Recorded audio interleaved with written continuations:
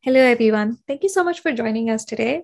Today, we'll be talking about Jobs to be Done, a research framework. I'm Sudeeptha Jothiprakash, a principal product manager with Amazon. A little bit about myself. As I said, I'm with AWS today, and I've had about 5.5 years of experience working for AWS, building products that I'm passionate about.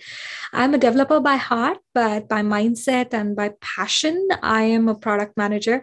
And I really enjoy bringing together technology and customer requirements together in the form of products, as I mentioned. And today we'll be talking about how do we best meet customer requirements through a mechanism which is pretty popular in the market, which is called a jobs to be done framework as such.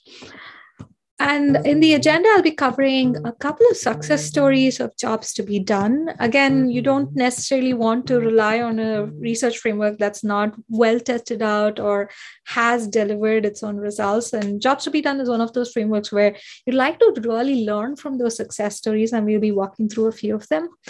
The second is the core tenets of jobs to be done. So, what are the real core areas and opportunities that you need to dive into when you're going into jobs to be done as such? I'll be walking you through some of the things that you need to keep in mind while doing the exercise overall. We'll be walking through an example jobs mapping canvas. This is something that I would have spoken through as an exercise overall, but there are multiple canvases out there that you could rely on. And these can also vary based on the industry that you're working on. And later, we'll talk a little bit about the growth matrix as such. So here's where you connect the dots between all the things that you delivered through the jobs to be done framework into why it matters to your business. Why does it matter to your company? How does it help you deliver the right products and in turn improve the growth of the products and strategy that you have with your business? So really trying to tie the circle together in order to make sure that you're able to hit the nail on the head when it comes to customer requirements and actually delivering what they need. I'll just summarize all of that in order to ensure that if you have any sort of overall feedback or areas that you'd like to dive deep into further, I could always go into that in more detail. A quick fact here. One of the reasons why I picked jobs to be done framework is I've done a previous session on customer feedback. And this is actually one of the areas that I got a lot of response on, saying research frameworks are something that you would like to hear more on. So if there's any other areas that you'd like me to dive deep into further, I'm more than happy to pick that up for the next couple of sessions. Quick shout out to Strategian and Harvard Business School. Strategian is actually one of the pioneers who have used the jobs to be done framework in a very executable manner, have actually transformed many technologies and companies using this framework as such. And I'll be talking about a few case studies and success stories that are actually published by Strategian. Again, another shout out to Harvard Business School. Fun fact is Jobs to be Done is actually a framework derived by a Harvard professor that's evolved over its time in the market as such. And I'd like to sort of go back to its roots and actually look at some of the case studies there. And that's sort of what I've done in this study today. Let's begin. I'll start talking about some of the success stories. To begin with, this is one of my favorite, DoorDash. DoorDash has actually stayed relevant in a complex and ever-changing market segment as such. So delivery services or online delivery services is something that's over the last decade become a very popular area for a lot of companies to innovate on. In fact, DoorDash is actually the preferred mechanism for customers to get their food delivered in the US by 44% of the population, which is a pretty significant number if you think about it. A large share of their customer base actually rely on DoorDash to be their significant form of any sort of transactions, to be honest. Recently, they have also launched something called Dash Pass, and beyond that, it's called Double Dash, if I remember that rightly. Double Dash essentially is a mechanism for you to even collect your orders from various restaurants while also making a trip along the 7-Elevens and CVSs of the world as such. So they're they've really done a great job actually focusing on what are some of the areas in which customers need innovation, or what are some of the jobs that customers do on a daily basis, and actually transform that into products or opportunities and services that they provide in order to better assist their customers, if I may. So they've grown from about $111 billion, pardon me, to and they're expected to grow to 154 billion by 2023. Their market share, as I mentioned, is growing pretty significantly. They're, I think, followed by Uber Eats, who've made significant investments in this segment, but don't see the same sort of growth curve that DoorDash does. And it really is testament to how they've focused on the jobs that are required to be done by customers and really catered to them well. I wanted to give a quick mix of different types of industries. And another one that I found was Cordis. This is, again, another case study that's by a strategian. Cordis is essentially someone who's struggling in the angioplasty balloon market. So healthcare industry and innovating there is a pretty hard space to crack into. They had dozens of areas in which they could innovate further on, and they discovered some outcomes that were underserved, or areas of the market that were underserved, and created products to address them. They actually released 19 of them, in which many of them became the first or second most popular in the market as such. Their market share went from 1% to 20%, which is pretty significant over time. I believe their share price was pretty low, and it went up to $20 before Johnson & Johnson actually acquired them as a company. Or it was a pretty successful story overall. The full take on this, you could actually read that on the strategy and website overall. But again, something where an area where they really innovated is to make sure that they built the relevant new products that are required for the market. And even if you look at this as an example, you don't necessarily need one product. You can come up with a suite of products and release that to different market segments, and they can all be successful just by focusing on the needs really clearly. Another example is Crawl on Track. This is a disruption story, if I may. Crawl on Track was essentially faced with an opportunity. So they were reflecting on some of the work that they've done in terms of their legal filing, if I may, when it comes to litigation processes overall. And they discovered that documentation across legal industry is a pretty hard challenge overall, and they wanted to disrupt it using an electronic document discovery solution overall. And they had already had a couple of missteps, if I may, and had 2 failed attempts in the market overall. But they really, again, adopted jobs to be done as a framework, grew their business from 11 billion to over 200 million, 11 million to 200 million in 7 years. And they were also winning a lot of awards along the way, which is sort of testament to building the right products, right? Like, you might have great customer track record and customer adoption, but essentially being recognized within the industry as well is also testament to how well they have tried to sort of innovate overall. I like calling out this example because this is more disruptive of an area that they recognize to be an opportunity and were able to innovate overall. So hopefully this gave you a quick understanding of what is the potential of jobs to be done as a framework and what it can mean to your business overall. I'll jump to core tenets of jobs to be done. And let's just quickly walk through the 9 tenets so that it's something that you use as a mental framework overall. It's not something that's like, you need to go through the checklist and walk through them one by one. It's just essentially making sure you understand the mental framework and what you need to do in order to get going with the jobs to be done canvas, if I may. So Some of the things that's important, your people buy products and services to get their jobs done. It's kind of very simple and intuitive, but it's something that needs to really sink in while you're building your own products and services, right? Customers essentially think of, here's what I need to do. I need to go buy something from the grocery, or I need to essentially execute this task, or even take a note of something. All of these are tasks that they take or jobs that they want to accomplish, and you need to focus on those to in order for your products to be more well serviced to your customers overall. Jobs are functional with emotional and social components to it. So being very mindful of the setup in which the customer is in is super critical.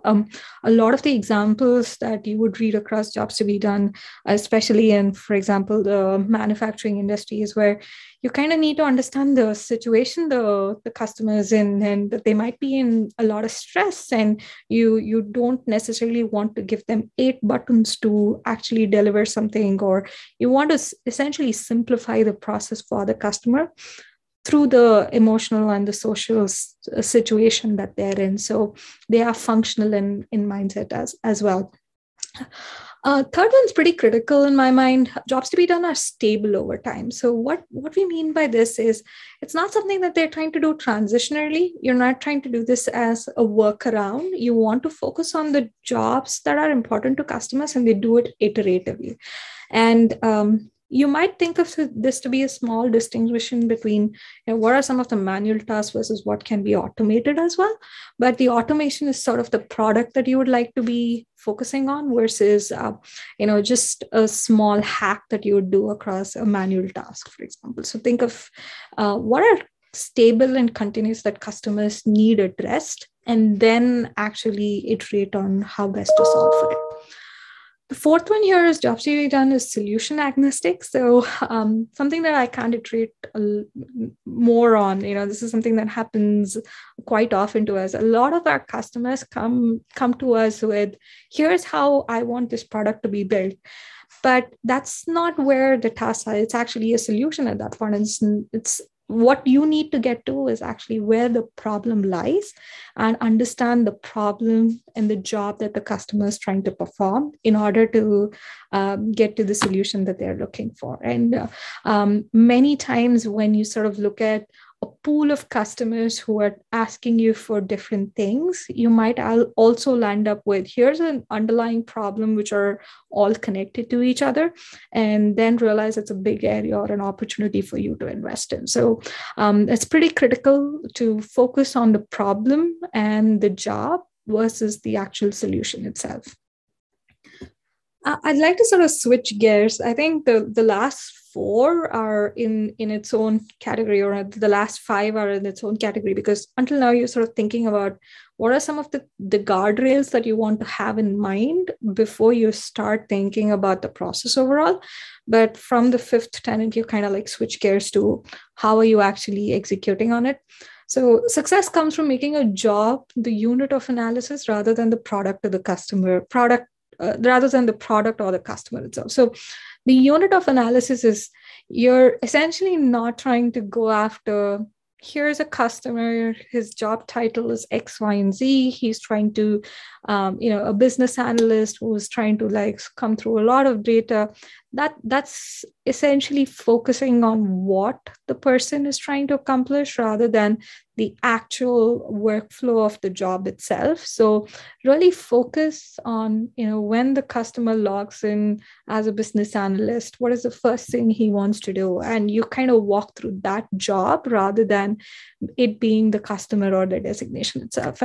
It's just a quick, simple example of it, but think of the job to be the unit rather than the person or the product itself. The 6th one is a deep understanding of the customer's job makes marketing more effective and the innovation far more predictable.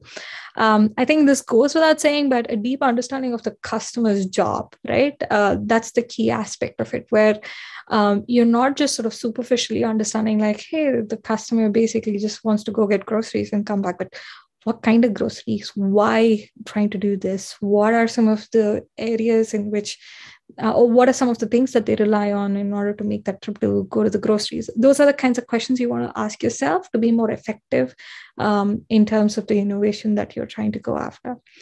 The seventh one is people want products and services that will help them get the job done better and or more cheaply. And I think the key here is, to get the job done better and or more cheaply. Simple example earlier on was of DoorDash, and I keep going back to sort of like go and get the groceries aspect because I think it's such a simple thing that everyone relates to. You can go do that yourself, but imagine if you're cutting down the time that you go to the grocery store, pick up things, and come back by half.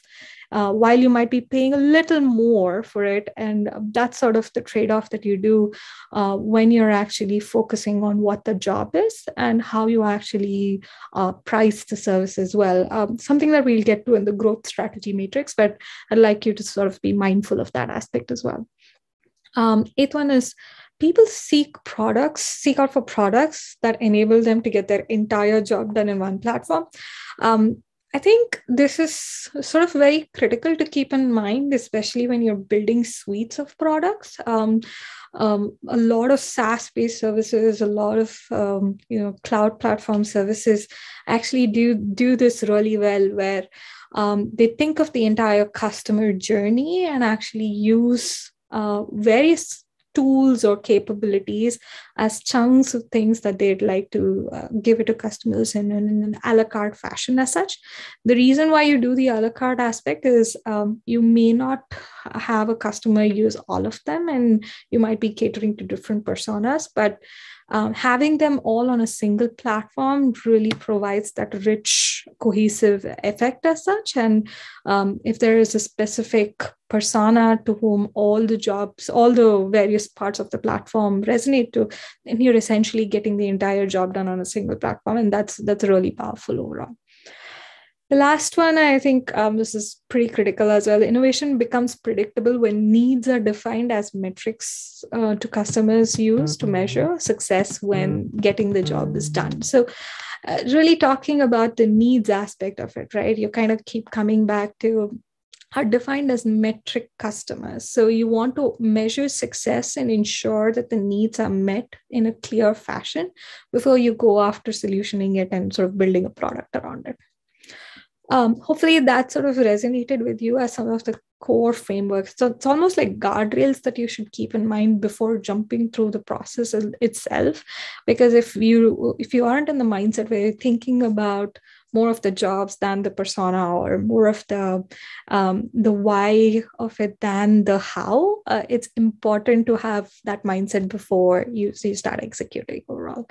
So without a lot of delay, I'm jumping to the jobs mapping canvas. Again, this is an example of a job map, again, by Strategy In. They've created a template out of it. And I'll be focusing more on what you see as the first 8 categories. We'll definitely go into the desired outcome aspect. But think of this to be a structure that helps you better understand the jobs that the customers are trying to perform. The 8, I've kind of like broken it down as part of the cyclical manner in which you would go about it. First, you define it. So the determine objectives and plan their approach is you as the person who is doing the job, you're trying to identify what are you going after today, and is there a certain run book, is there a certain rule book that you're essentially taking into account in order to achieve the job. You want to define that before you get started. And this is sort of where aim and objectives really need to be very clearly allocated. Locate is gather inputs required to get the job done. This can be as simple as collecting a lot of data or trying to identify where are the areas in which the jobs need to be done. This can be a physical location, for example. So here's where you're sort of understanding the where aspect while defined as sort of the why. The preparing is, before you get this job done, set up and organize the inputs. Think of it as if you're sort of like this data analyst, you have an objective in mind, you have a problem statement that you're going after, and you locate where the data lies. And then you set up and organize the input. So you're kind of like you're making sure you're looking at the right set of tables, you have the right access to the databases and so on. And that's sort of the preparedness that you need to go after. The confirm again is confirm everything is in place to complete the job. This is again sort of like a checkpoint where while you've prepared everything, you just want to sort of go back saying, have I gotten all the relevant information in order to achieve the job that I'm trying to do? Because you might be set out to do a certain objective, but along the way, you might not have the right data, or the direction of the requirement itself has changed. So confirm what you're going after and make sure that you have everything in place for it. Execute again, seems simple, but execute and complete the job correctly is critical as well. So once you have the relevant information and the relevant components as inputs, are you able to execute the job correctly? And executing the job is kind of like a process, if I may. So we talk about it as a part of it to be monitoring as well. So you make sure that the execution is going on well during the job being completed as well. So monitor the progress. This can be, let's say, how long you took to complete the job. Was this the relevant amount of time that you intended to spend on it? The relevant inputs, the relevant requirements that you put into place, were they actually met accurately at the end? All of that is sort of the aspects of monitoring that you need to keep in mind.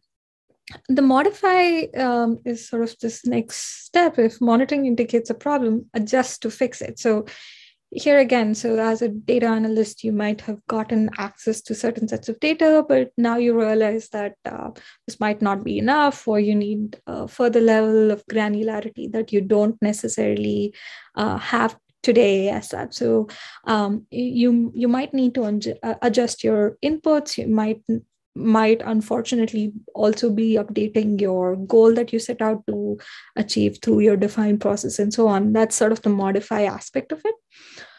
Conclude again, clean up, dispose. We even say supplies here because there are jobs that are more physical, and it might be, let's say, a lab equipment that you need to complete and clean up as such. Those are the things that you need to do in order to end the job overall. So think of this to be sort of a cycle that you would have to complete. And this is a good way to look at it, a different mind map where they talk about the job map canvas to be in three categories. One is the preparation aspect, then the execution aspect, and the conclusion. Because the preparation really just sets you up for better success in the execution, and the conclusion happens to help you understand if you achieved what you were set out to, or you at least concluded the right set of job activities after modifying any changes that you would like to as part of your execution plan overall. Again, going back to this framework, the reason why I sort of come back to it is they have a really good strategy and have a really good view of why this canvas matters. The desired outcome section that you can see below, it essentially is an aftermath of how you use what you would have identified as part of the job mapping canvas to why it matters to your organization. Excuse me again. So I'm going to jump into growth strategy matrix here, which is essentially a focus into the areas which come as an aftermath of your jobs to be done exercise. So once you identify the job, you have to take a step back and identify what is the opportunity that you have in hand, and how would that product essentially be successful in the market based on what you know of the job. So there are 5 different strategies that you could take in order to propel growth for your organization. So, and based on the job and what you identify as an opportunity from it, pardon me, you will be able to place yourself into either of these quadrants overall, or for either one of those quadrants plus the sustaining strategy aspects of it. And I'll come back to how they've also highlighted some aspects of monetization. So charging less versus charging more, or get the job done better versus worse. These are just ways in which you can think about how your product needs to be positioned and priced as an outcome of the strategy that you choose. So the first one is the differentiated strategy, where a differentiated strategy is effectively when target customer at a population that's underserved and willing to pay more to get the job done. So I think it kind of speaks for itself, where you're saying you found something that's underserved, something that customers identify as a need and think, okay, I'm willing to pay a few extra bucks to get it done. And you just go ahead and try to simply solve for it, right? And this actually can be disruptive in many ways as well. So I'll pick another example here, which is Netflix, who essentially looked at a market which said customers are willing to pay to watch movies, but they're underserved by having to look at each one of the choices themselves, go ahead and go to a kiosk and get the right CD or relevant disc in order to watch a movie. Why don't I make that a simpler process by giving us streaming services which have all of the options in a single platform? That's sort of where you identify the opportunity, understood that the market is underserved, and you know that customers are willing to pay for it. So they defined that to be a differentiated strategy and worked from there.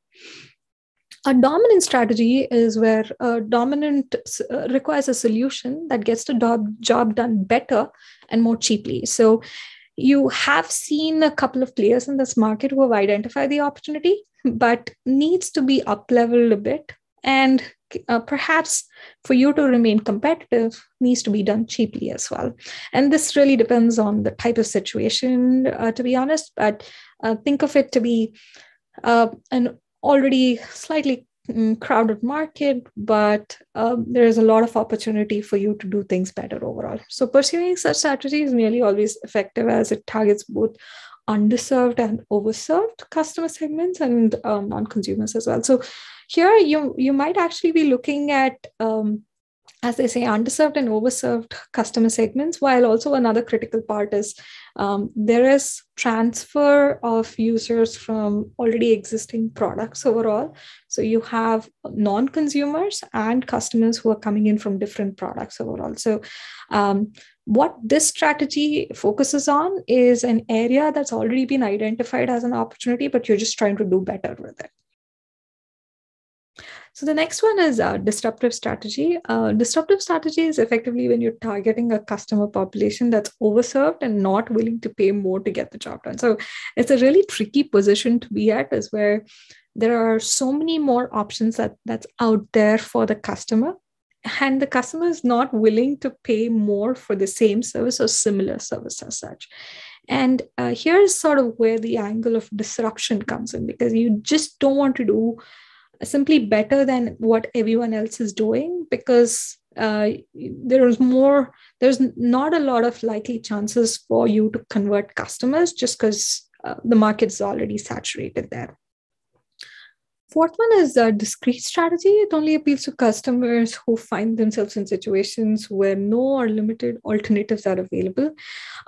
Is this a very niche strategy as such? This is kind of where you're really trying to identify opportunities that essentially have had no alternatives. So here's sort of where you're trying to be the first in the market, and you're identifying areas where you're sort of like dipping your toes into it and seeing whether is this really a viable strategy or not. Again, the difference between underserved and overserved industries are sort of where you've identified an opportunities clearly, and there are areas that people have already innovated on, but discrete is kind of where you're almost sort of going in from scratch and understanding if there's a different way to look at a problem overall, and where there's no or limited alternatives as such. Sustaining strategy is kind of like right in the middle, as I'll sort of go back to the entire strategy matrix overall. Sustaining strategy is essentially making sure that your business is sustaining the growth that it has today, while the targeting customers that has very few underserved or overserved needs as such. While it's usually a poor strategy for new market entrant, of course, because you're trying to sustain something, it's often used by incumbents to retain customers. These can be, for example, a lot of technology companies that have survived over the last couple of decades, be it the Oracles of the world or SAPs of the world. They might find sustaining strategies to be a lot more useful in some of the product development that they do, in order to ensure that their customer base is retained as such. As I mentioned, SAP as an example, one of the things that they focused on and innovated on is reinventing the wheel on how best to use databases as such. They launched HANA perhaps about a decade ago, which is essentially focusing on an area that is something that's relevant to the market. It's perhaps overserved by all the databases overall, but it's a sustaining strategy in order to make sure that the customer base that they have as part of SAP continues to be with them and essentially uses them as sort of their holistic platform. One of the tenets that we spoke about is sort of customers see a need to do all of their jobs in a single platform. And perhaps SAP saw that as an opportunity where, while they provide ERP solutions, having the database aspect of it as part of their suite would be really useful for their customers. And they basically sort of focused on that to be their product strategy overall. I sort of want to bring this all back into a circle, as I mentioned. Differentiated strategy is kind of where the underserved customers are, where you're going after. They want to get the job done better, and you always have the opportunity to charge more. Dominant strategy is where you're winning all types of customers, and underserved, overserved, etc. You're going after an area which you think is something where you have a strategy that you're confident will work overall. Discrete is when you're winning customers with limited options. So a lot of innovation is required there in my mind, but it is also sort of a risky area for you to be investing in. Disruptive, it sort of speaks for itself, where there's an overserved opportunity, but you're trying to disrupt the market with something completely new and completely changing the way the customer looks at the job done. In summary, today we spoke about some of the success stories of jobs to be done. I spoke about a few, such as Cordis and DoorDash, who have been very successful in focusing on what the customer needs are and really delivering to that. The core tenets of jobs to be done were the 9 that we walked through. Think of them to be a mental framework that you need to be in before you sort of embark yourself on a journey using the research framework. Third is jobs to be done mapping canvas, which is essentially a tool or a mechanism that you could use. Again, there are a lot of canvases. I've just taken one as an example and sort of walk you through how best you capture the jobs that the customers are trying to do and are able to iterate on them. And lastly, we spoke about the growth strategy matrix, which is essentially tying all of what you learn from your mapping canvas to the growth strategy of your company. And what are some of the growth strategies that you can imply based on what you have learned from your jobs overall. If you'd like to chat about jobs to be done further, or just I want to say hello, that's my email ID along with my LinkedIn. feel free to sort of drop me a text. I'm also interested in learning more about what else excites you about product management. I'd love to sort of see any new opportunities to collaborate on future. Thank you again. This is Sudeeptha.